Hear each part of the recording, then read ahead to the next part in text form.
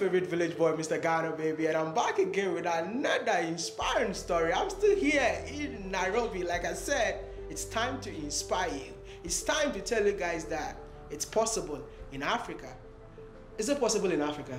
Absolutely. This is the place where it's, especially for us Africans.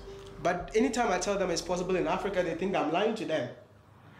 I'll tell you a story. So, you know, my background, you know, we were having a conversation earlier, and I told you that, you know, I'm one of those people, you know, I know we're going to be talking about my business today, but where I started, I was working with a multinational who gave me an opportunity to work outside Kenya. And they said, you can either go to South Africa or you can go to Ghana. And, you know, obviously, you know, in those days, South Africa was a place to be.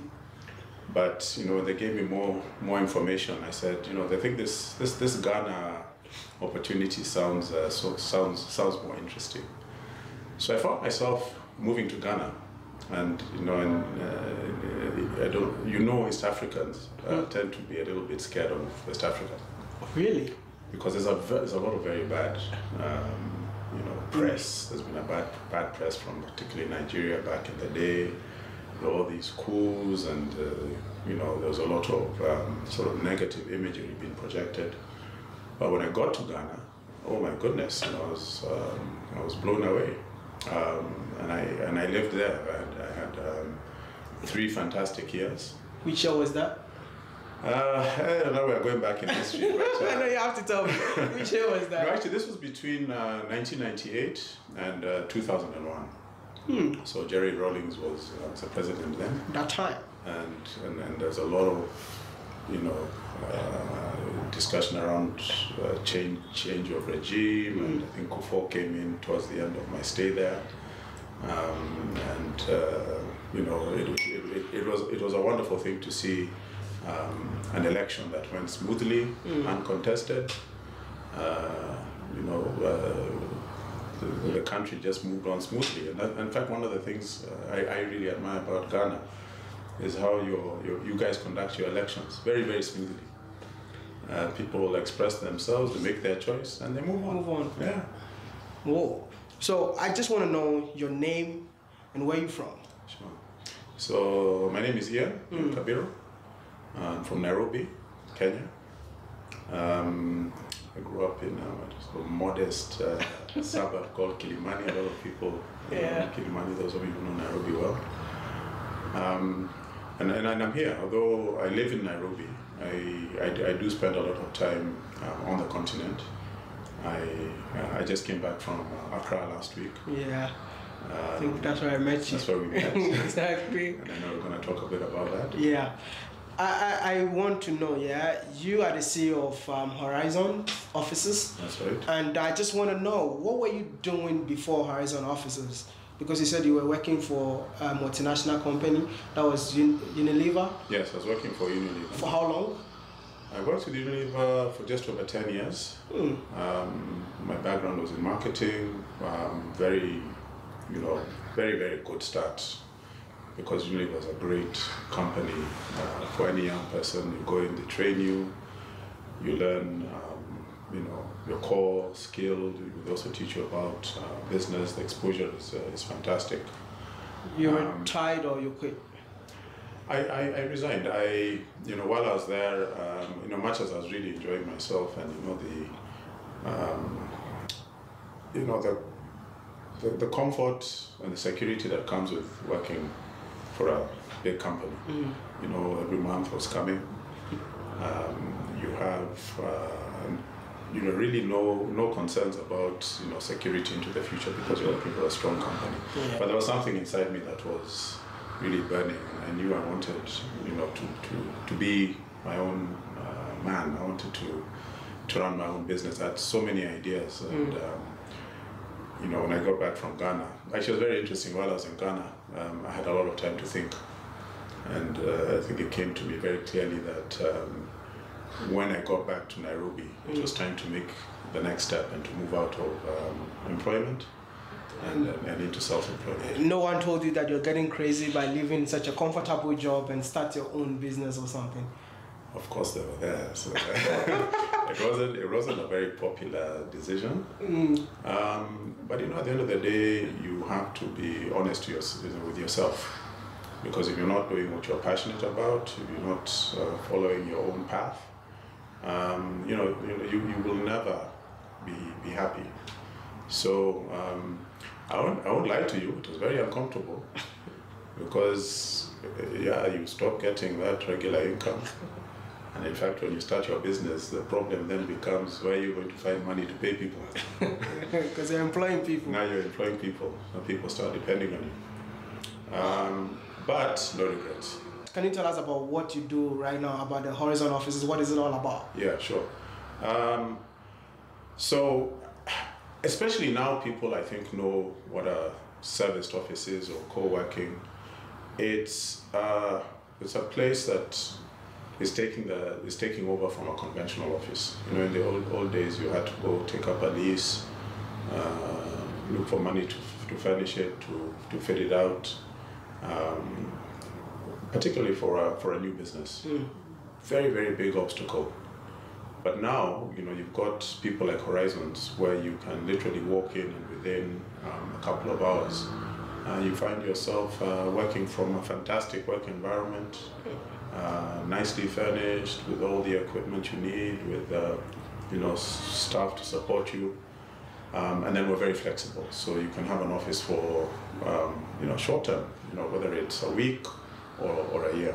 You mean you provide all the the furnish and all that? Everything, absolutely everything. All you need to do is to move in. You just move in. Tell us what your needs are. If you're working on your own, working 2 people, maybe down the line as you expand, you need more space. You don't have to move again. You just come and have a conversation with one of our staff, and we will find you within the same location. A bigger, more appropriate space. Or if business isn't going well, and you say, I love it here, but I need to scale down. You can also scale down without changing your office location. And how many of these do you have in Nairobi now? So in Nairobi, we have 5 different locations spread across Westlands, Riverside, Kilimani, and then as I mentioned, we're also in West Africa. We're in Lagos. And of course in Ghana, and I know you had an opportunity to visit us. I saw the Ghana one, but were you not scared of going to Nigeria to establish your business in Lagos, especially to most East Africans? They don't want to hear anything about Lagos, and so I mean, you had the confidence to go and establish such a business in Lagos. Were you not scared? No, I wasn't scared, but remember, I was a bit,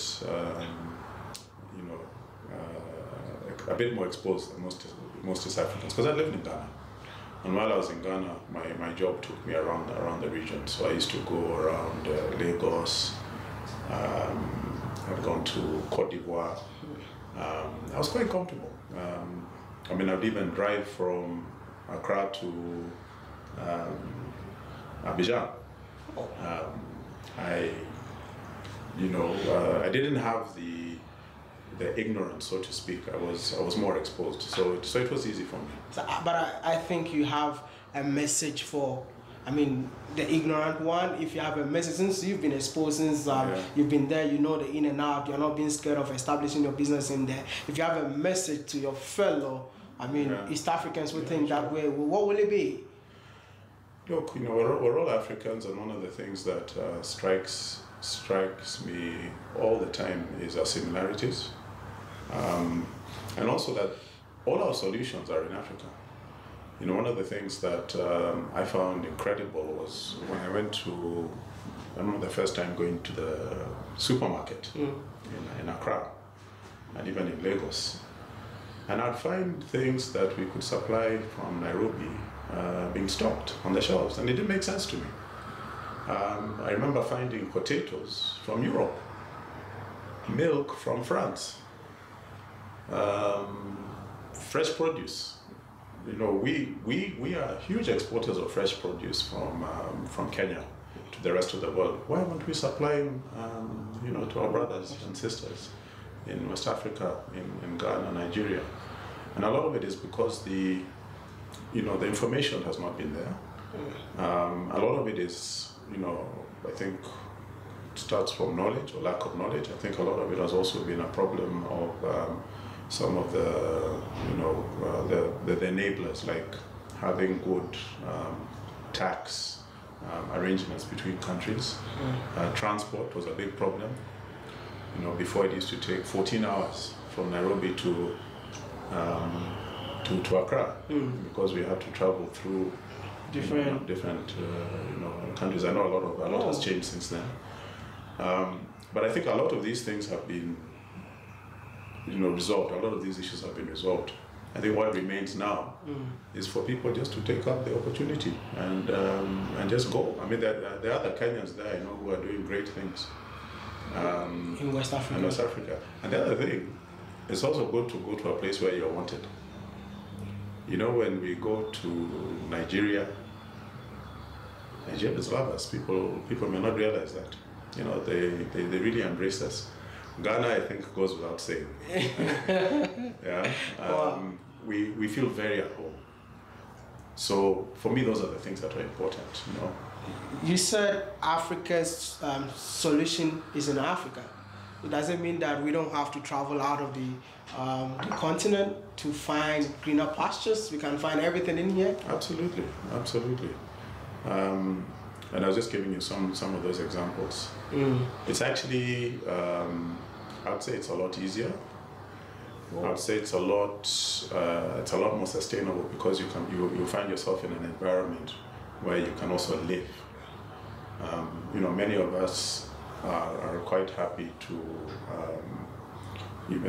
I know people who have settled down, bought property, and if you try to convince them to come back to Kenya, much as they love home, they also find they're also at home where they are. Yeah. But we have majority of Africans living abroad right now.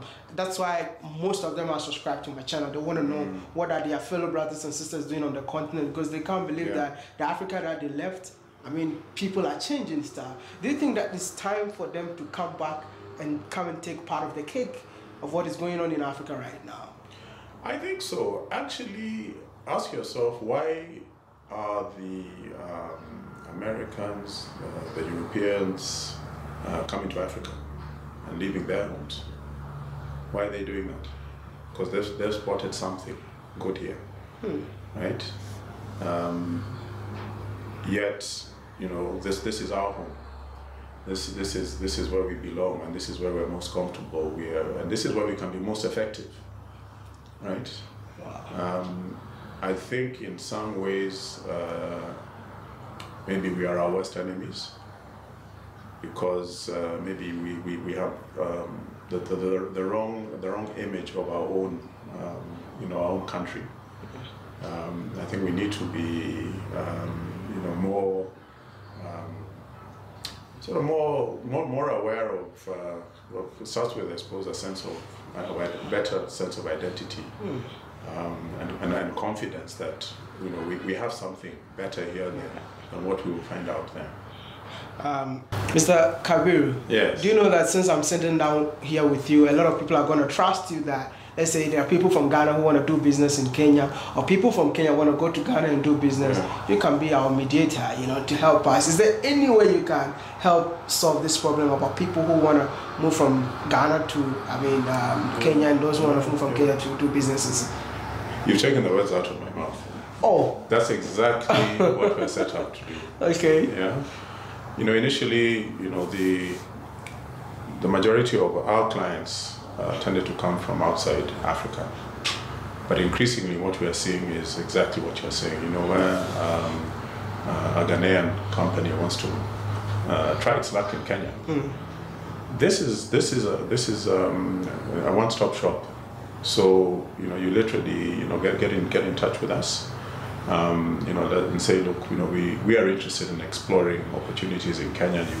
You land in Kenya. We'll even arrange to meet you at the airport. Take a short-term, lease with us in one of our offices. Okay. And then we give you access to all our networks. So figuring out how to register your business, how to get your bank account sorted out, business contacts, whatever industry it is that you might be. We will point you in the right direction. And that gives you, that very, very important sort of look into the market. If you like what you see, then you come back to us again and say, yeah, I'm ready to now take a permanent office and get started. And vice versa. Kenyans want to go to Nigeria, want to go to Ghana, same thing. And I'm not just saying this, others have already done it. Your final message to Africa, all Africans watching us right now. Your final message. It's just to re-emphasize what I know we've been discussing, which is I think Africa is primarily for Africans, and we have everything that we need. We have all the solutions here. I think we are only scratching the surface. If we really put our minds to it, we can, in developing ourselves, we're developing others and the continent as a whole. If you had a chance to change something in Africa, what would it be? Barriers. Just to bring down all the barriers. Make it easier and cheaper to travel. I want to say thank you so much for talking to me. You're welcome. I appreciate your time.